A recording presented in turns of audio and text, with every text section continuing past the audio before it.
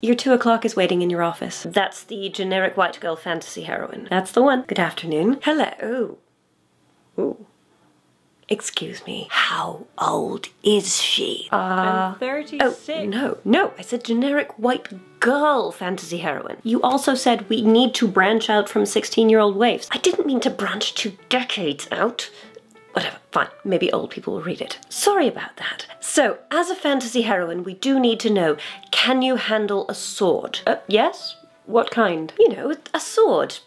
Giant metal thing, pointy end goes in the other man, weighs about 4.5 kilos. You're asking if I can wield a sword which represents about 7.5% of my body weight? Yes. Do I have magic powers? Not currently. Then no. Oh, are you being sarcastic? We love the sarcasm. It's good for the banter with the hot enemy and the childhood best friend who is also naturally hot. I think we're going to do great things together. Hello. Oh, you're hurt.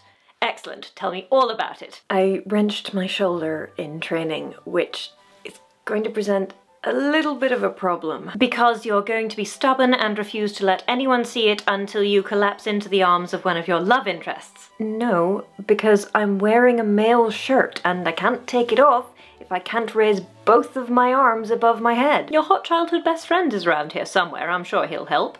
Or I could arrange for your hot enemy to help you get unbuckled. You did not like the one that opened at the front. This is all in one piece. I have to touch my toes and do an undignified wiggle dance to take it off. This may require a rewrite. Could you get stabbed instead? You don't mean stabbed through the male shirt, right? I'll think of something. I have no doubt. Good morning. I see you got out of your hallbuck despite your shoulder injury. Did you learn a new word today? Yes, actually. Great. Yes, I did. Without any help at all? Oh, ow, ow, ow, ow. Yes, without any help. It hurt quite a lot. Ah! Still can't brush my hair properly. What was that? Nothing. Well, when your shoulder is mostly healed, don't like the sign of mostly, you will be required to travel on horseback in the company of my hot enemy. Precisely. And when you reach the first way station in the wilderness, there's only one bed. Correct. I sleep on the floor, but there's only one blanket. By the fire. It's summer. I'll probably be fine. Oh, don't worry. I'm sure I'll think of something. So you're staying overnight at a way station with your hot enemy, and of course, there's only one bed. Yes, fine. I am taking the floor. That's fine. Really? If you feel that's the right choice, then absolutely. It's just a shame about your nightmares. You killed off my husband before the story even started. My kids are staying with my brother and sister-in-law while I try to resolve the plot. And there's a war on. Of course I have nightmares. You wouldn't. I know what the people want. There's going to be grudgingly affectionate cuddling when I wake up screaming and disorientated, isn't there? And possibly some hair stroking. Like I said, I know what the people want. Good morning. Morning. Today we just need to jump back to before you go on your trip with your hot enemy because you need to pack. Possibly including a knife or ornately decorated dagger, but let's start with the clothes. I mean, obviously I'm going to pack a knife. To threaten your hot enemy in the middle of the night? The knife is for eating, though I suppose I could threaten someone with it if sufficiently motivated. Anyway, what kind of clothes? Well, traveling things, and your most beautiful gown. Obviously. Are we attending a formal event at our destination? Naturally. And you aren't going to have all my stuff washed away in a freak rainstorm so that my traveling companion and I have to go shopping? Now that you mention it, I really wish I hadn't. Don't be a spoilsport. Now, how attractive is your nightwear? Ugh. Well, I finished packing and I'm ready to go. We need to talk about your hair. Oh, do you like it? Now that my shoulder's better, it's much easier to manage proper hairstyles again. Well, it is very tidy and practical, but couldn't you do something a bit sexier? You said we were going to be traveling a lot, so I picked something that I don't need to redo every day. Besides, I think it's pretty. What's with this sudden preoccupation with being pretty? I thought you weren't like other girls. Alright, 1, I haven't been a girl in nearly 2 decades now, and 2, it is quite stressful trying to prevent my children's inheritance from being stolen out from underneath them, so I will take my joy where I can get it, and that includes having marginally nicer hair than usual. Fine. Couldn't you put it up in some way that it will fall down dramatically in the middle of a fight scene, or possibly when you're having a really involved argument with your hot enemy? It's really more likely to just fall down at random rather than at appropriate dramatic moments. Besides, you really need to stop calling him that. He's not my enemy and he has a name, I think. I am touched by your concern for him, Rosamond. Please don't get any ideas.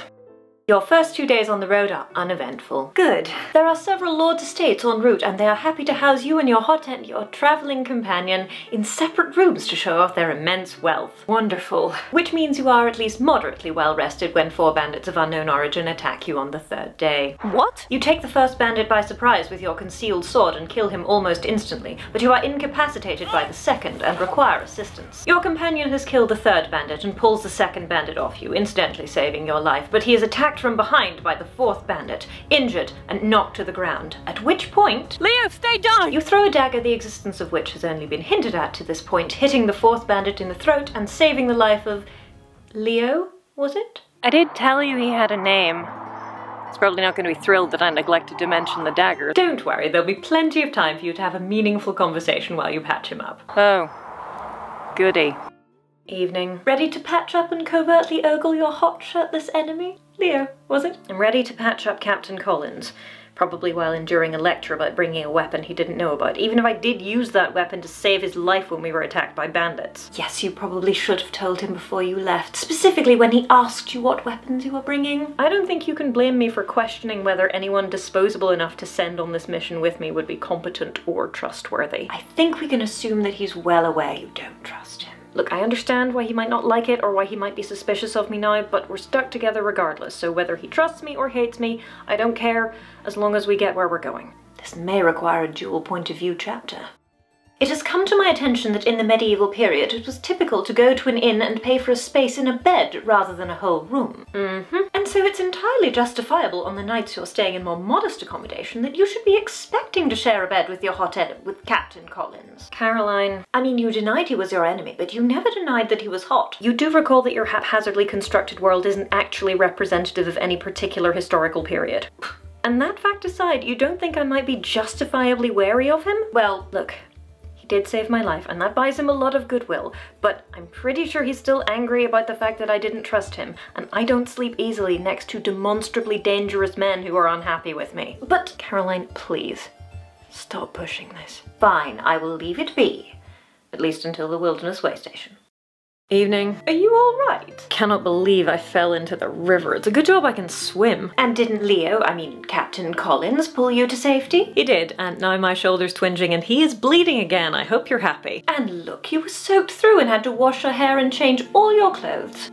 Yes. That did happen. And isn't that his— Yes, it is, but we're not talking about that right now. If you say so. I'm just glad it's summer. But it is unusually chilly, and so you're going to sit by the fire and the awkwardness of the last few days is going to abate slightly while you patch him up again and he brushes and braids your hair in a manner that is adorable, but also somewhat haphazard. Can I at least sleep in for a bit tomorrow? But of course. That way he can reluctantly notice you're pretty while you're still asleep. What was that? Nothing.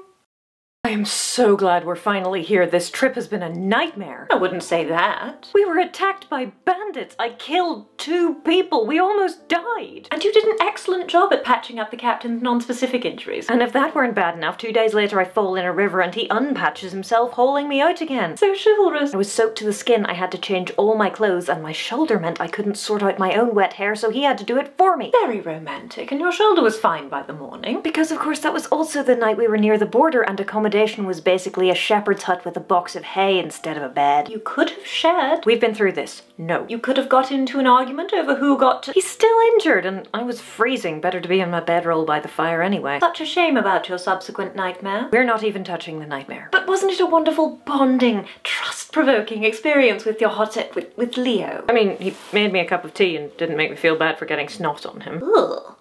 But still, bonding. Can we please get back to the plot? Fine. Rosamund, you will never guess what. You finally decided to name the city we just travelled to? Much better than that. We're famous on the internet.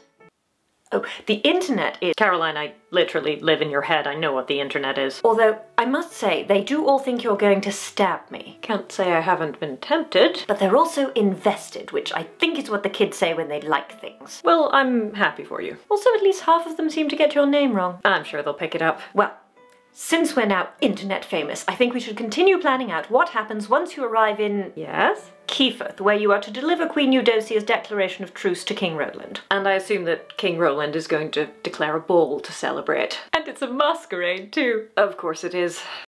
In the 2 days between crossing the border and arriving at your destination, Leo leaves the talking to you. I mean, I assume he speaks the language, but I don't think he's comfortable. Now, having successfully arrived at said destination, Heathcliff, working on it, you immediately tidy yourselves up and go to present the declaration of truce to King Roland, which goes without a hitch. Really? Really? King Roland is well aware that the death of his father was a convenient excuse for both sides to back away from the war, and greets Queen Eudocia's declaration of truce and proposed peace talks with what seems to be genuinely positive feeling. Wonderful. He even declares a masquerade ball to celebrate, which will take place in 4 days' time. Is that really historically? I was informed that my haphazardly constructed world isn't actually representative of any particular historical period, so if I want a masquerade ball, Rosamond, then a masquerade ball I shall have. You remember that my estate is hosting the peace talks and I'm on a deadline to get back to prepare? Yes, I remember.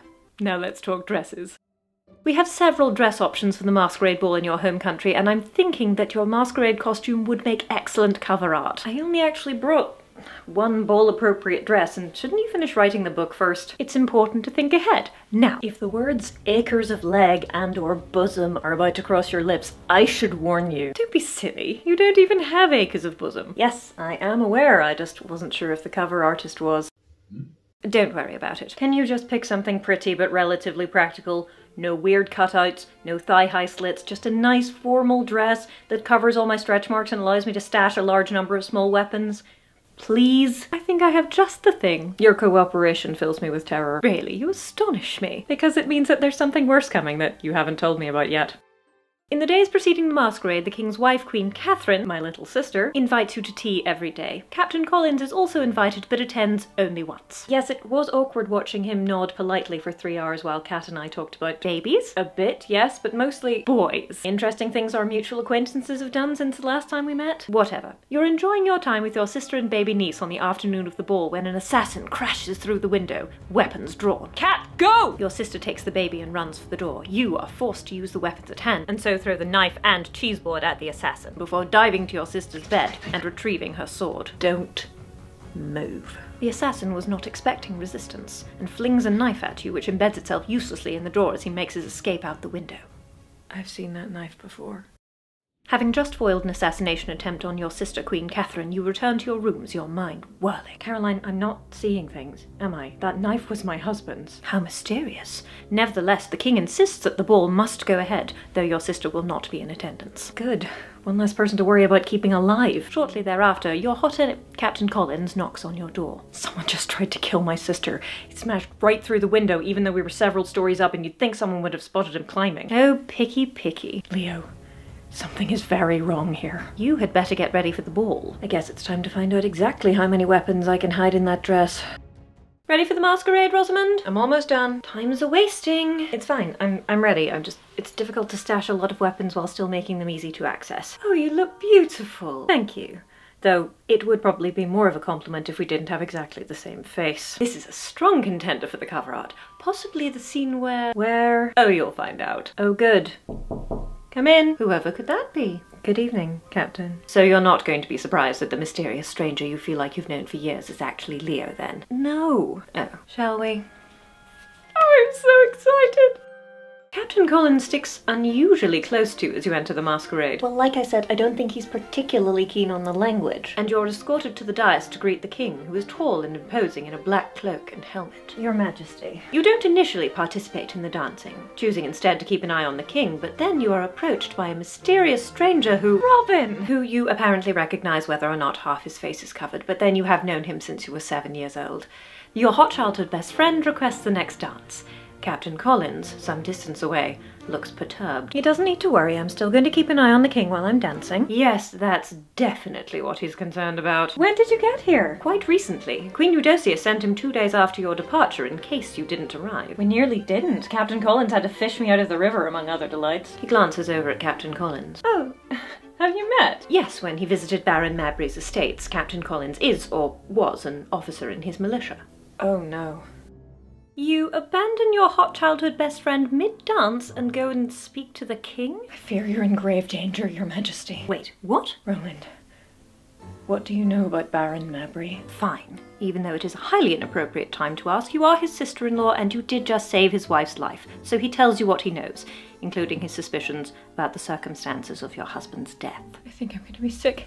I tell him what I know. Rosamond, my escort Captain Collins used to work for the Baron, and may still. I don't think if he knows about the peace talks. I need to get home now. Rosamond, what is wrong with you? You're supposed to be dancing with Captain Collins. I queued up my Waltzing with Your Hot Enemy playlist and everything. What are you doing? I'm going home. Yes, you said, but why? Because I think I understand now. Well, I don't. None of this is in the outline.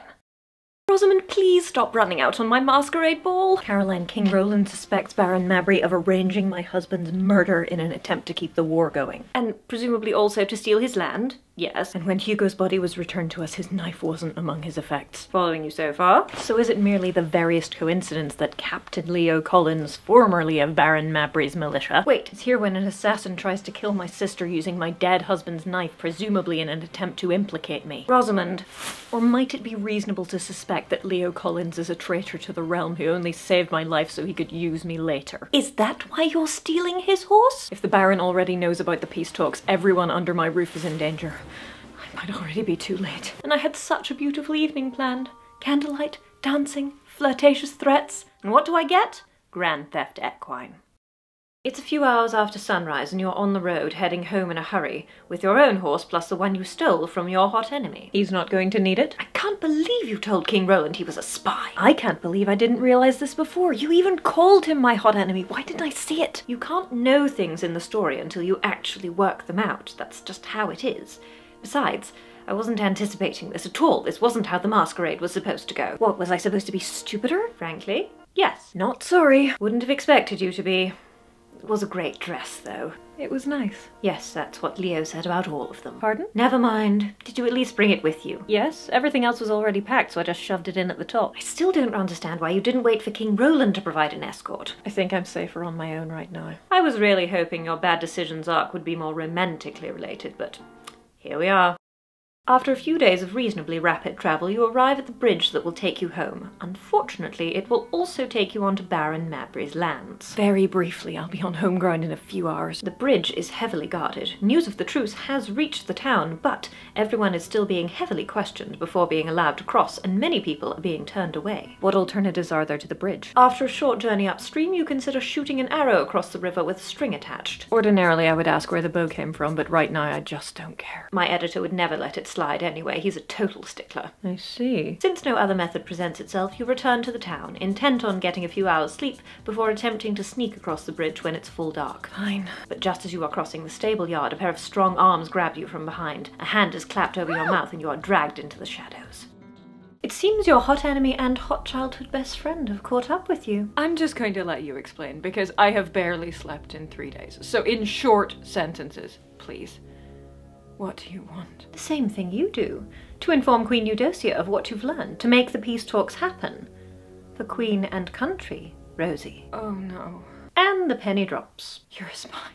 You're both spies, and you went to spy on the Baron, not for him. And thanks to you telling King Roland, Robin had to effect a daring rescue, and both of them need to leave the country in a hurry. Then we all need to go to the same place.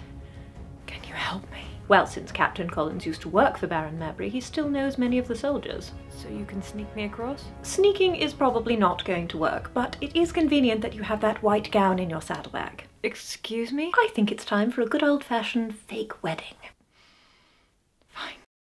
Caroline, I know how much you want this fake wedding. I feel a but coming. But I have another idea. Is this a run out of my masquerade without drawing a single knife kind of idea, or one I'll actually like? Robin now knows the grounds on which the Baron is planning to challenge my administration of the Hawkhurst estate. Which are? My marriage contract. Ah. All the couples entered into the arranged marriages with the understanding that they would retain their citizenships and any children would be citizens of both countries in an attempt to maintain peace and goodwill. Well, I suppose you didn't go to war for a good 15, 16 years? Indeed. But the fact remains I'm not a citizen, and while under normal circumstances an exception could be made, the fact that we're technically still at war... Ah, he's going to disrupt the peace talks, claim I'm a citizen of a hostile power, and then generously offer to marry you. He had my husband murdered, Caroline. I know you're keen on enemies to lovers, but that is not happening. So what's your alternative?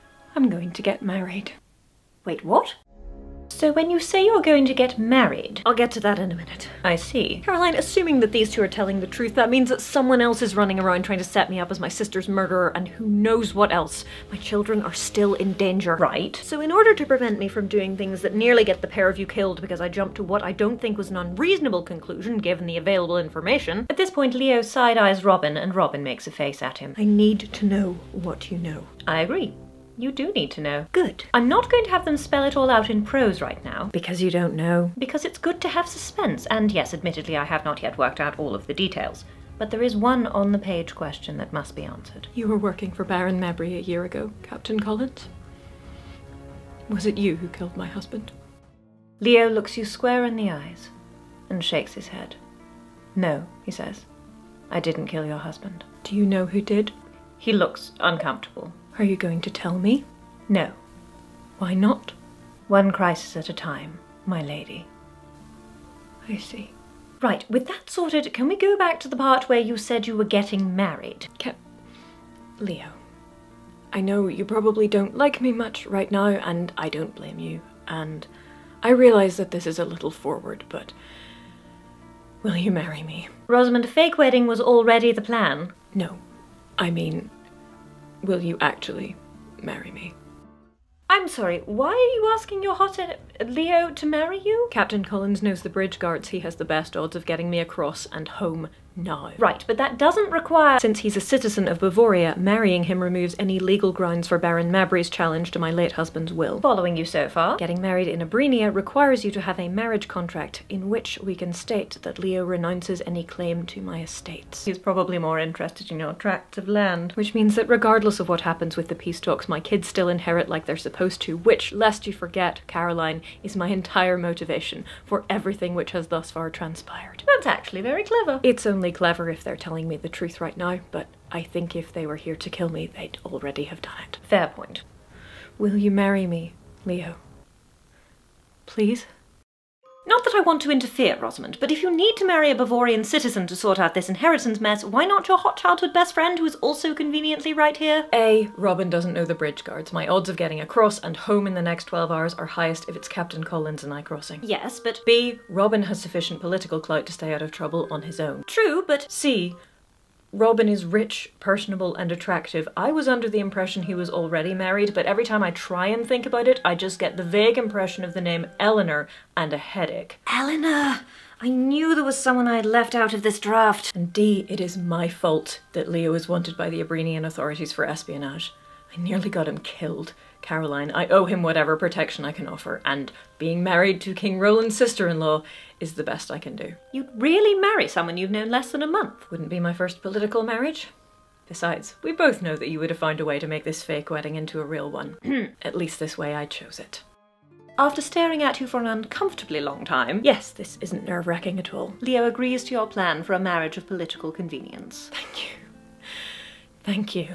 And Robin, who has no respect for my outlines either and might also be married, thinks it's a stroke of genius. Robin, I need paper, a pen, a priest, and a second witness, and I need all of them before it starts to get dark. Give me half an hour. What else do you need? Will this fit you? Good. This one is for you to give to me. Captain Collins gently suggests that you should rest until Robin returns. Why? Because I've seen healthier looking corpses, my lady. A vile accuracy, Captain. Don't worry, he'll keep watch and you'll feel remarkably refreshed when you wake up. Good. Because you'll slide off that tree mid-nap, Leo will feel obliged to catch you and then he won't want to move in case you wake up. Sleep deprivation is a fascinating thing. Robin returns, and once you're changed, he drags the pair of you off to complete the necessary paperwork. That accomplished, you present yourselves to the local priest, and she seems to know Leo. And he really does just speak Abrenian like a native. At some point, sir, we are going to need to have a chat about other things it might be useful for me to know. Regardless, it is time for the ceremony, where you join hands, exchange rings, and promise to love, honour, and cherish the other. And when it concludes, Rosamond, you do know... Yes, Caroline, I am familiar with the wedding service. Congratulations, Captain and Mrs. Leo Collins, you are now husband and wife. And since it is expected, Leo, of course, raises your hand to his face and gently kisses the back of it. Not the trope I was expecting, but I think I can work with it. The wedding ceremony has ended, and you and your hot husband are walking towards the tavern nearest the bridge to enact the next part of your plan. I know it's not the done thing for newlyweds to discuss, but if you absolutely can't bear being married to me, you can just divorce me as soon as Edmund comes of age. I won't fight you. Captain Collins wonders why you don't just plan to divorce him when Edmund is of age. But I made you a promise. I wouldn't... So you intended your wedding vows, but did not expect him to mean his. I didn't mean it like... I'm sorry. I really appreciate you doing this for me, and I don't want to be a burden to you. You're both silent for a moment, but just as Leo opens his mouth to respond, you hear Robin shouting, "Who wants a drink to celebrate the happy couple?" And you're on. The Bridge and Rabbit Tavern is soon chock full of happy patrons whom you are plying with free drinks. Once it is full dark and the crowd seems sufficiently rowdy, your new husband picks you up in a bridal carry and, with a little help, gets you both onto the horse. I mean, you're pretty much just sitting in his lap. Fascinating. As you approach the bridge that will take you home, followed by your well-wishers, you snuggle in closer, hoping that the darkness and the veil will sufficiently hide your face. Just in case. When you reach the bridge, some of the guards recognize Leo, and there are many ribald congratulations on his recent nuptials before, blessedly, they let you across. We're not safe yet. After a tense few minutes, you reach the other side of the bridge, where Leo enjoys a similar conversation with the guards there, before urging the horse forward. I'll just stay here a minute. Rosamond? Rosamond? Well, Captain, I assume you know where you're going. I'll leave you to it. You awaken warm, though somewhat achy, several hours before dawn. I'm on a horse. Correct. I must have fallen asleep. Also correct. I got married. Yes, you did. Can you smell that? You know, this letting the characters run amok thing is actually fascinating. Anyway, after a brief break... Is that code for everyone wishes there was a real toilet, but I guess we'll make do? You walk together beside the horse for the last stretch. Thank you for bringing me home. And Is that smoke? As you crest the hill, you see your home before you, mostly obscured by an enormous pillar of smoke and flames. The children. The darkness and the smoke make it difficult to see what's happening, but you scramble down the hill towards your burning home, Captain Collins hot on your heels. Edmund! Charlotte! You skid to a stop as you see Edmund helping with the bucket chain, and after a few more tense moments, you spot Charlotte trying to keep the cats away from the chickens. Thank you. What's that noise? You see one of the fires creeping closer to the stables, and hear shouts from inside. Oh no. The door to the stables has been barred, and men and horses are screaming to be let out. Stop pushing! Stand back! Someone has tied the drawbar in place, but you cut the strap with your knife. Did you have that on you at the wedding?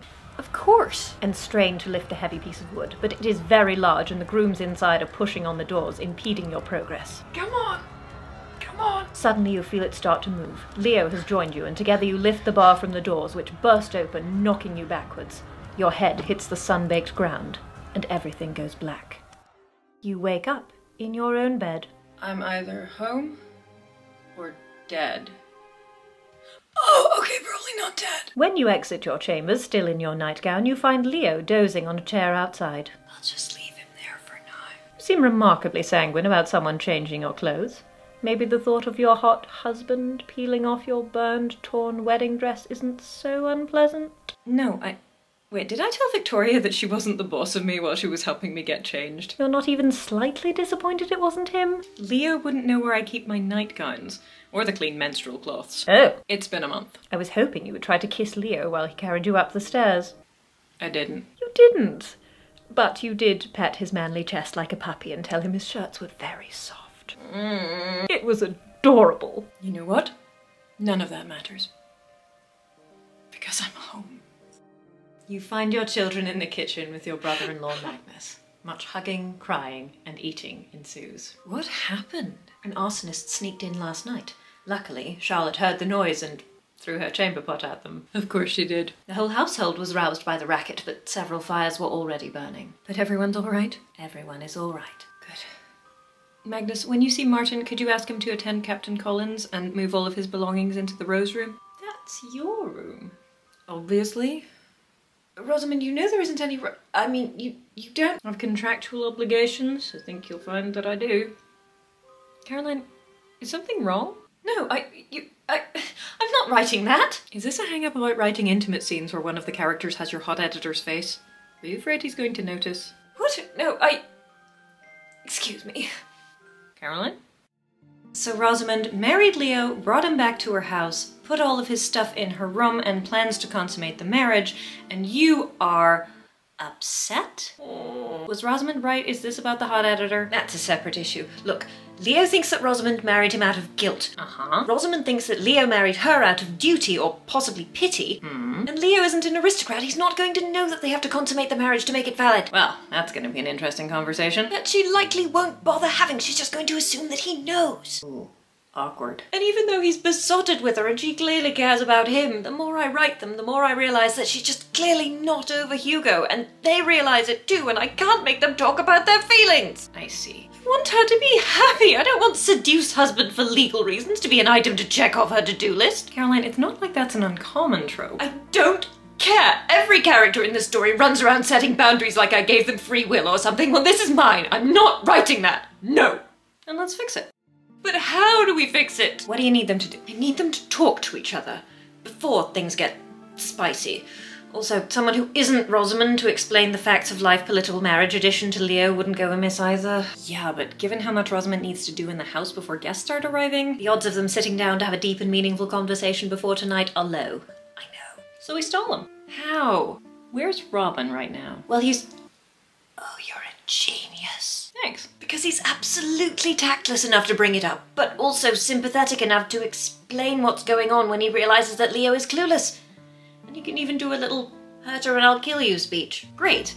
He's also a wanted man. He can sleep in the Rose Room with Leo. It's the most isolated bedroom in the house, which is why Rosamond has been staying there, because it means that her screaming in her sleep doesn't wake up everyone else. Tragic, but helpful. I'll go talk to him right now. You know, I was gonna ask about the editor, but one crisis at a time.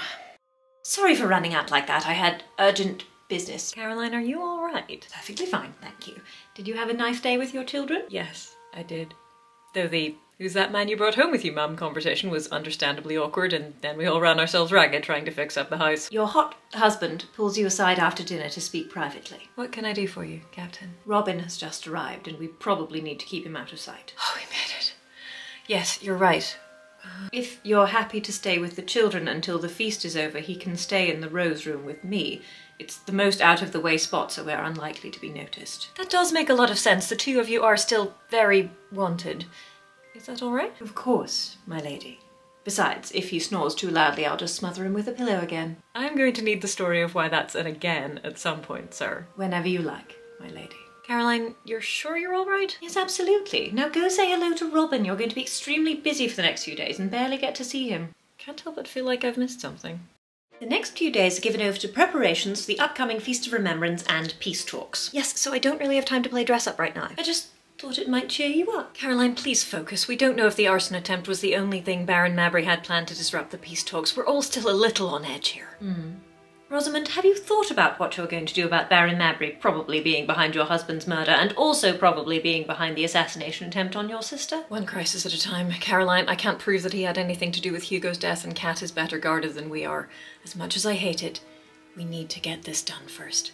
Everything else will just have to wait. Makes sense. Queen Eudocia and King Roland and their respective retinues arrive 2 days after you do and immediately shut themselves away. I'll go and speak to them at dinner. Other guests start arriving to stay the night before, but with Edmund and Charlotte running interference, you're able to successfully keep them away from the Rose Room. Good work. The day of your late husband's Feast of Remembrance dawns clear and dry, and more guests start arriving after dawn. Here goes everything. Hugo's Feast of Remembrance begins with the recitation of the appropriate religious offices. Though we perish to darkness and decay, we will rise to light that makes the sun itself seem a mere candle. Let us remember Sir Hugo Hawkhurst, who a year ago today walked into that light. As the feast progresses, both King Roland and Queen Eudocia make a point of thanking you for your hospitality. You're most welcome. And inform you that messengers have already been sent out to spread news of the peace agreement. Fast work, Your Majesties. It is remarkable what can be accomplished when third parties are not interfering. Isn't it? When the final course has been cleared away, the Queen requests the honour of reading the inheritance lines, and naturally, you would not refuse her. Naturally not. She's just getting to the main event, as it were, when Baron Mabry, who has been looking on with barely concealed disdain, interrupts with, "A point of law, Your Majesty." Here we go. Baron Mabry stands. Since Lady Hawkhurst is a foreigner who is married to Sir Hugo under the terms of a previous peace agreement, she is not eligible to administrate until her son's majority. Excuse me. Queen Eudocia looks thoughtful and inquires as to the Baron's proposed solution. Marrying me himself, obviously. The Queen, with the air of someone who has seen a very obvious loophole, asks why the Baron in particular, why not any other eligible citizen? My lord, I should— Baron Mabry declares himself very taken with you, and your fiery nature, your knife-edged incisiveness, your dislike of smoke and mirrors, and your care for your children. He is threatening me in my own house. Rosamond. As generous as your offer is, I fear my new husband would be disinclined to share. There is general consternation. Who is this new husband, Lady Rosamond, and where is he? Well, The doors of the Great Hall open with impeccable timing, and Queen Eudocia smiles as Leo strides in. good evening, my lord. Baron Mabry demands to know why you just called Captain Collins, formerly a mere soldier in his militia, my lord. Has the Baron met Viscount Collins before? The Baron splutters, and Queen Eudocia explains that since leaving the Baron's employ, formerly Captain Collins and his new wife, Lady Rosamond, have proved such indispensable servants of the crown that she has seen fit to elevate them to Viscount and Viscountess Collins. So you see, my lord, I am well taken care of, but I do so appreciate your efforts to keep us all on the right side of the law. There being no more objections, Queen Eudocia finishes reading the inheritance lines, and the Feast of Remembrance draws to a close. Finally. King Roland thanks you again and takes his leave. Queen Eudocia thanks you again and congratulates you on your wedding. Thank you, your majesty. She risked your lives to deliver the declaration. Bumping you and your new husband up to Viscount and Viscountess was the least she could do. The Baron's not going to be happy that we outrank him now. There will be consequences. And you will deal with them. Let's hope. It's the day after the Feast of Remembrance, just after nightfall, and Robin, the last of your non-royal guests, has departed. You are alone in the gardens. I can't quite believe it all worked out. I was so afraid there would be assassins or poison or— You did well, Rosamond. I thought that after surviving bandits, a river, an assassination attempt on your sister, a house fire, and a masquerade, perhaps a diplomatic solution was the order of the day? Besides, gives me something to do in the sequel. Nothing. You see two figures ahead of you. Leo? One of them carefully sneaking up behind the other. Leo, look out! You start to run towards your husband and his would-be assassin. Your shout means that Leo has not been caught completely off guard, but he has been knocked to the ground. Get away from him! Skidding up behind them, you draw yet another knife. How many of those do you routinely keep on your person? Clearly not enough! And stab the would-be assassin. He screams in agony and slashes wildly at you as he crumples to the ground, and you see who it is. That's the second bandit. Your screaming has roused the Queen's Guard, who immediately take the would-be assassin, formerly known as Bandit Number 2, into custody. Leo struggles to his feet and rushes over. Are you all right, my lady? I'm fine, but he might not have been alone. Please go check on the children. He frowns, but immediately runs off in the direction of the house. One of the guards helps you to walk the same way. You're bleeding, but seem like you'll survive. Formal clothing can be surprisingly slash-resistant. Oh, but not completely. When you get back to the house, Leo is keeping watch outside Edmund and Charlotte's locked room. They are fine, Rosamond. I'm so sorry, my lord. Are you all right? Yes, my lady. Thanks to you. He looks you up and down. Would you like some help? Yes, please.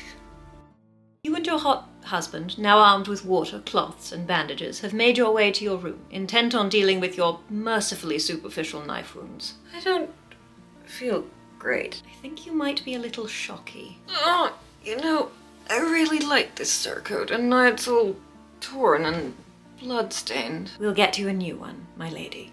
Now please, try and stay still. All right on the hip. Am I going to need stitches? If you can rest for the next few days, my lady, I hope not. No more foiling assassins for me. Best avoided, my lady. My name is Rosamond, you know. You can call me Rosamond. I mean, I think we're friends, and you did marry me. You can probably call me Rosie. I won't mind. I fear I am not in the habit, my lady. Well, Leopold, you never will be if you don't start. An excellent point. Rosamond. Better. Oh!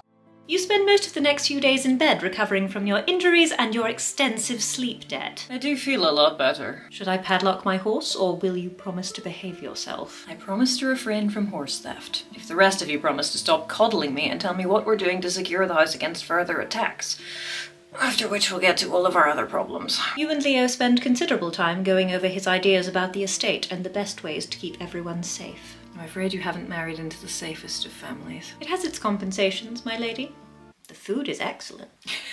Oh, don't make me laugh. Let me bring your dinner upstairs, my lady. We should talk.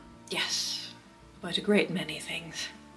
Caroline, you're not going to freak out again, are you? No, but now that you mention it, there is something that I need to do, so I'm going to pick this up later. You're sure you're all right? Yes, absolutely. I'll see you soon. Your various aches and pains have improved to the point that you can get out of bed without gasping with pain. Congratulations to me. Your children are delighted to see you at the breakfast table, though apparently they have been taking advantage of your convalescence to pester your hot husband for combat lessons. And how are they shaping up? Leo says they'll be the terror of the playground by the time they return to school. I'd expect nothing less. You look nice. Thank you. Of course, it would be more of a compliment if we didn't have exactly the same face. Caroline Lindley, are you going on a date? Maybe. Well, I want you back by 10:30, miss. You have work in the morning. Yes, mother. Actually, I should probably get going now. I don't want to be late. No, I hear he's a real stickler. Turnabout may be fair play, Rosamund Hawkhurst Collins, but nobody likes smug. If you say so. Bless you. So how is your date? Well, we're going out again once I hand over this draft, so I think it went quite well. Great, I'm happy for you. I mean, I am you, so obviously. But how are you going to finish the book? With a feeling of cautious optimism that things are going to be calmer for a while, but also with some obvious sequel bait. I mean, we've still got Baron Mabry and the conspiracy and— No, I mean, what are you going to do about Rosamund and Leo? Well, like my editor said, it's not like we have to spell everything out. They are married and sleeping in the same room, after all. True. I'll just write them a cute scene or two. Maybe when Rosamund discovers that Leo doesn't actually know most of the formal dances they'll need to perform at the ball they're throwing to celebrate their marriage, and so she has to teach him. Ready? And after that, I think I'll leave the nitty-gritty for the fanfic writers. Drop in a few more references to the religion-based magic system in this generally low magic setting, so it's not such a bombshell in the sequel. I'm sorry, what was that? Nothing. I'm definitely not going to Google that. Rosamund, I need a word. Caroline, it's the middle of the night. What do you want? You may have done something slightly silly. You told Henry, the hot editor, that he and Leo have the same face? What? You overpromised on your manuscript delivery date and now you're pulling an all-nighter? What? You insulted your cover artist? No. Then what? I read the fanfiction. Pardon? I read the fanfiction, all right? Shh. I should not have Googled that. But I did, in fact, Google that. You didn't hate most of it, did you? Some of it was amazing, actually, but the thing is, you got my face. Yes, I noticed. Oh, Carrie. Did you read the stuff that was clearly tagged as explicit? Zero sympathy, Caroline. You knew what you were getting into. Now could you please either go back to sleep or get to work on your revisions? Fine. Shh. No. No, it's fine, sweetheart. Go back to sleep.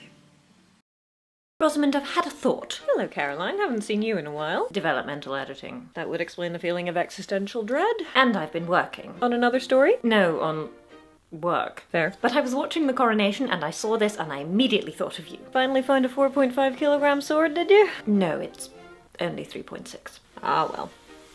Better luck next time. But I do have some ideas about the dress. I woke up this morning wondering if I'd been knocked down by a cart, and also with the uncanny feeling that I was missing something. Really? I subsequently discovered that you have removed not only all references to my male shirt, but also all references to my late husband's sister, Victoria. Yes, that sounds about right. Revisions are ongoing then? Yes, but don't worry, I think I know what I'm doing now. Really? Well, I tried using post-it notes to keep track of everything, which was helpful, but they kept getting stuck to my clothes. So now I have a spreadsheet. You've color-coded it, haven't you? Maybe a little. I am not well enough to cope with this. I am going back to bed. A bit under the weather, are we? Yes, Wait a minute. Revisions notwithstanding, Rosie, you're in the epilogue now. Anything could happen. Rosamund! What is it now, Caroline? It's about the book cover. But the book doesn't come out until the 5th of February. Yes, but the ebook is up for pre-order, so I decided to get myself an author copy of the paperback and— well, look. That's not what you were expecting. Yes, I know! So I went to Amazon, I looked at the ebook pre-order, and look, it's still got all my notes on it. And who is Jill Bearup? Why is she on my book cover? Well, you see— Who are you? And why do you have my face? Oh, this is going to be good. Can't believe what you've done to it. Yeah, just wait till she reads the back cover. Wait a minute. Yeah, hope you like it. Bye. Caroline had turned to writing fanfiction, slotting characters from large movie franchises into coffee shop romances. This had garnered her a small but enthusiastic audience, who had subsequently demanded the stories as actual books. That endeavour had required a number of name changes and the alteration of the more obvious parallels, but it wasn't a great deal more work. Then her fifth coffee shop romance had achieved popularity, or at least popularity on a certain section of social media. This had meant what felt like every single internet denizen suddenly had opinions, which hadn't been great for Caroline's self-esteem. After a particularly well-known commenter had opined, "One wonders what C.S. Lindley would do if she didn't have ready-made characters with which to populate her tedious derivative modern romances." Caroline decided she'd had quite enough of people besmirching her abilities. She was going to write something original. She had called her usual editor and told him so, omitting the part where she was about to create an entire work of fiction out of spite. The scene around the captain froze as Caroline inserted herself into his world. "Good day, Captain Collins." He said nothing, wondering what she wanted. He hoped it would be less ambiguous than her previous request, which had been, "Could you maybe smoulder a bit more?" "Now would be an excellent time for an internal monologue from your point of view," Caroline said. "Perhaps with a grudging note that your travelling companion is pretty?" Captain Collins, who wasn't sure that he had a first name, frowned and continued to say nothing. "All right," said Caroline. "Maybe Lady Rosamond isn't actually beautiful, but something about her has caught your attention, surely? Her pretty red hair, her intense blue eyes, her adorable—" Caroline gestured weakly at her own face. "Dimples?" he offered. "I was going to say freckles," said Caroline, smiling like a shark, "but dimples will do nicely." His ears burned. He should have stuck with silence.